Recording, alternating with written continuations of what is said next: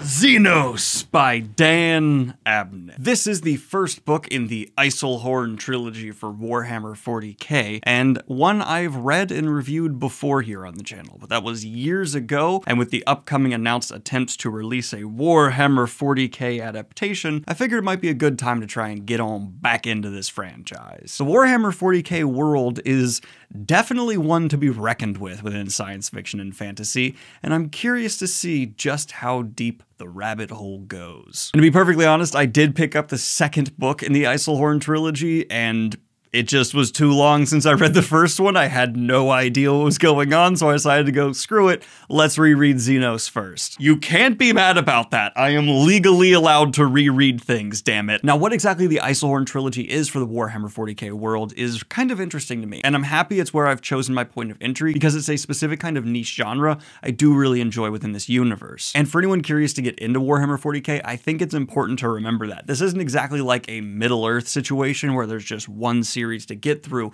and instead it's got multiple different stories going on, more similar to the Cosmere but with a lot more books and more authors contributing. And apparently as a result, a lot of the series within the Black Library are a subgenre within military sci-fi. And the Eisenhorn trilogy specifically is like an investigative detective within military science fiction. And if you know me, I like me some detective stuff. And what I remember specifically about the last time I read Xenos was that I liked the world and the character work surprised me. There was quite a bit of action, but I had a positive impact from this entry and introduction to the Warhammer 40k universe overall. And I think I don't like it quite as much this time, while appreciating angles of the story more than I did before, mostly because I'm just a more experienced reader who knows what to look for and appreciate better. For my own personal taste, military action-heavy science fiction needs to be very well written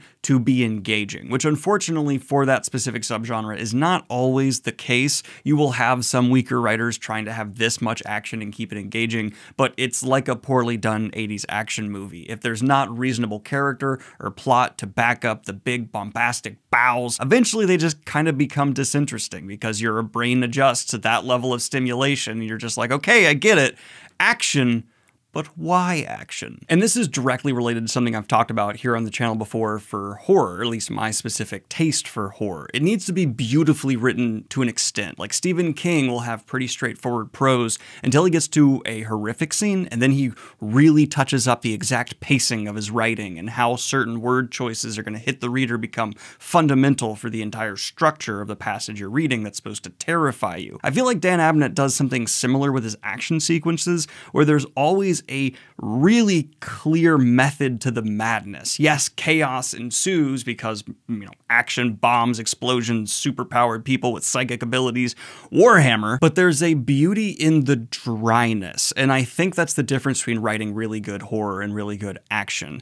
Whereas horror needs to be purple, action needs to be straightforward to an extent so that the reader can always keep in line with what the character is doing. Dan Abnett does that while also making sure there is a beauty to the awfulness of what's occurring to keep you invested on that multiple levels of not only are you following it, you're enjoying the reading experience, and you're impressed by the writing, which elevated above it just being another pow pow pow pow pow pow pow. And Xenos very thankfully balances all of that out pretty spectacularly for the amount of overaction it has. And I do have to specifically say overaction because this time through specifically, it just became a bit too much. Maybe it's just rereading action sequences is not as engaging as the first time, but wow, was it just so many instances of like people talking, a bit of dialogue, then out of nowhere, surprise, gun! This is without question the most action-heavy book I have ever read, and I would genuinely not be surprised to see that over 40% of the words within this story are dedicated to action. And unfortunately, it does seep into a little bit of the territory of the way our character handles these situations, feeling a little bit formulaic at times. Though their characterization is strong enough, it feels like it's the experience within them that allows them to handle them in similar ways, but it's also the way the character thinks about other people, approaches other people, there's almost this routine to it by the end of the book that maybe, again, because reread, I really started to pick up on. But please keep in mind that I said, yes, it's a bit too much for my own personal taste, but it makes up a lot for being that bit too much with Dan Abnett's writing. This author is not only doing a really good job of immersing you as the reader into this epic world with their prose, which are far above average, but their control of character really allows a lot of the action to keep you invested because of Eisenhorn. Eisenhorn? Oh, damn it. Eisenhorn. Why did my brain put an L in there? Now, that titular main character, Gregor Eisenhorn, is an inquisitor, meaning they work within the controlled planets of the government body they work for with near limitless power. Their prime directive is to hunt down anyone who is working against the God Emperor. And yes, within the Warhammer 40k universe, there is the God Emperor of mankind, who is apparently just leading this faction against other warring factions and rebel groups and stuff. And I'm not gonna lie, even on reread, having this be my introduction to the Warhammer 40k universe, there was a whole lot of times where I just went, okay, that's the group of good. No, okay, they're bad. Our protagonist is working for him, but possibly is there good over here? I'm confusion. But I don't necessarily think that's a bad thing, and I have complete faith that if I got more into the Warhammer 40k universe, which I do plan to do, a lot more of this is going to become cleared up to me. But as someone, an initial reader, which is the perspective this review is from, getting into Xenos or the Eisenhorn trilogy or Warhammer 40k as a whole can be a bit overwhelming. And I'm used to stuff like Malazan, Lord of the Rings, but those are overwhelming too at first. So if you're an experienced reader of truly epic fantasy, I think you'll actually be fine. You're just going to have those moments you're used to of like, I don't get it yet, but I have faith that I will. And that actually gets me to talking about Gregor Eisenhorn, who is someone who I think most of my interest, most of my draw to them throughout this story as a character came from the fact that they lack a little bit of self-awareness, which Dan Abnett is brilliantly utilizing to actually kind of flesh out the different factions within the faction that Eisenhorn is working for. There are other inquisitors who view Gregor Eisenhorn as someone who is a heretic, someone who is an extremist in some ways, or possibly disloyal, but all they're really doing is just asking some questions or wanting to change the way things are done for the betterment of what they are working for. And they're just questioning some philosophy in some ways that actually leads to some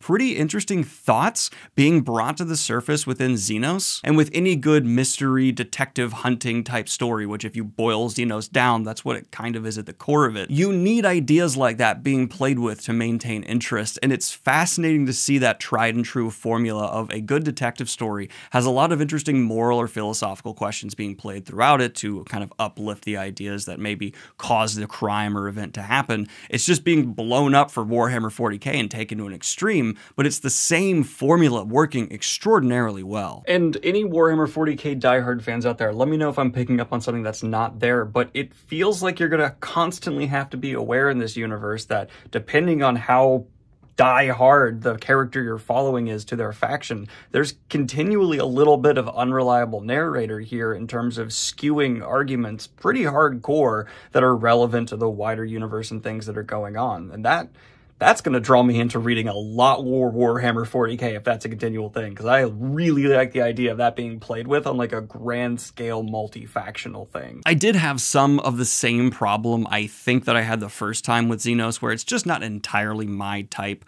of science fiction. I'm not that big into military fantasy, but even if Warhammer 40k is consistently this military action-heavy fantasy and science fiction throughout, I'm not going to mind that too much, because if most books have this philosophy of using the military sci-fi setting of this gargantuan universe to do interesting things, I don't really care that it's not necessarily a skinning over top that is not my taste, because once you get to the nougaty-rich center of where the author is flexing their ability and muscle, then yeah, me as a reader who's paying attention is going to have fun with it, just for looking at the great setup and payoff and ideas and characterization going on, which Dan Abnett is doing. And I inevitably end up wondering if, like the Eisenhorn trilogy, if it wasn't connected to Warhammer 40k, let's say you somehow remove that element and just published it as it is, if it would garner a larger fan base and grow in a way where it didn't have the baggage of like, okay, you need to get into all of this stuff, because I don't think you necessarily do to appreciate what's going on here. Yeah, there was stuff where I was like, I'm not sure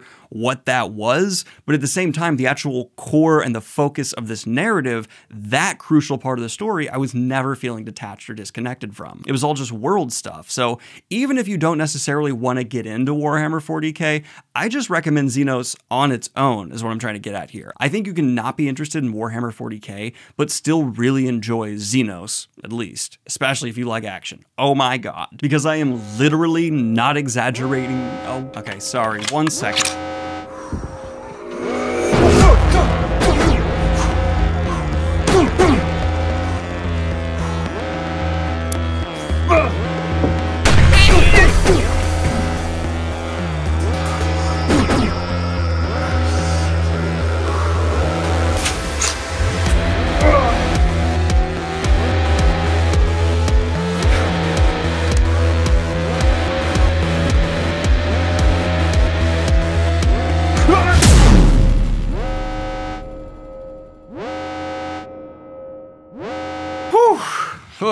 Heretics, you know what I mean? Oh, don't worry, small price to pay for the Emperor. So the story itself of Xenos here, getting into the build-up, is we actually pick up with Eisenhorn right as they have a companion who has died. And as I think most action-heavy sci-fi books should do, just to entice you, the reader, and also let you know what you're getting in for, this really kicks off with a bang, bang, bang, bang, bang, bang, bang. And then Dan Abnett utilizes that opening of just conflict to then showcase a lot of the politics that are going on, not only in the planet that Eisenhorn starts on, but the wider situation they're in, and a case that we're kind of picking up in the middle of them with, which surprised me. Very often you just kind of have like a lot of these mystery type stories start off with a complete introduction with the investigator or inquisitor learning as the reader does, but instead we're kind of playing catch up with Eisenhorn, which is a character choice I actually really think pays off and helps build them up as a protagonist, feeling very superior, not only to the people around them they're using, but to us, the reader. This is a character who sees things very clearly, especially who they're hunting and targeting, but also has flaws and faults that, especially if like me throughout this story, you're really questioning the institution they're working for, you end up having this very perplexed positioning as a reader where you kind of have to take everything at face value, but also question it all, which builds this greater air of mystery. And then by the halfway point of the book, you realize you're not even sure who's morally in the right or wrong, because asking me to be on the side of someone who works for the God Emperor, no, I'm good. But without getting into spoilers, the people that are being targeted and hunted are doing things where you're like, I don't support that either. Are we all the baddies? So in conclusion, yeah, I think Xenos is a bit much in terms of the action-heavy department, to the point where it began to detract from my enjoyment a little bit, but I respect the writing and the world that's being built for me enough that I'm absolutely tantalized and want to get deeper into it. And I have a fairly strong suspicion that Warhammer 40k becomes extremely addictive in terms of the world that is presented to us, and there's so much room to grow as a franchise that I'm really curious to see, because I know people pointed me at this trilogy for a specific reason, saying it was one of the strongest of all of the Black Library. So will I get addicted enough to want to read even the weaker entries, or is this going to suffer from what a lot of franchises that have multiple authors writing into it suffer from, where it all begins to feel so disconnected that my overall attachment is to just a core set of things going on in the universe, and once those are over, I kind of become uninterested. Let me know if you're a Warhammer 40k fan in the comments down below, if that was the case for you, or if you did kind of balloon out and just caring about it all. But those were just my rethoughts on Xenos, and a way for me to let you all know that I am getting back into the Warhammer world, and with the whole cinematic endeavors on the distant horizon, it seems like a good time for you too as well if you have not given it a go,